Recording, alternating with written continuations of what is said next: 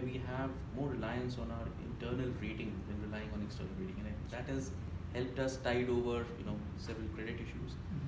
We also have a very strong team which focuses on trying to anticipate market movements and position our portfolios accordingly. So we're not a buy and hold, a passive kind of investors.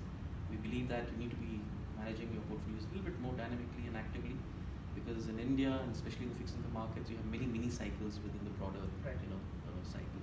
So you try and capture a bit of those moves and generate alpha, and that's, I think, what has helped us generate performance.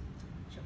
So we spoke about the interest rate cycles, and the broader sort of consensus that these are getting compressed, generally from a context. So how are you trying to address that when you're looking at your your portfolios?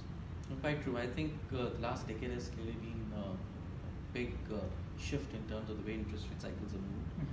They are becoming shorter because I think the economies are also now more prone to swings or those ups and downs, even what's happening in the rest of the world.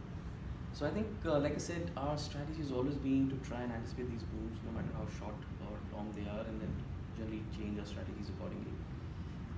We think that while there is a broader trend, towards lower rates, towards a higher growth trajectory, but there will be a lot of smaller mini cycles in between, and those are the ones which we try and capture. So I think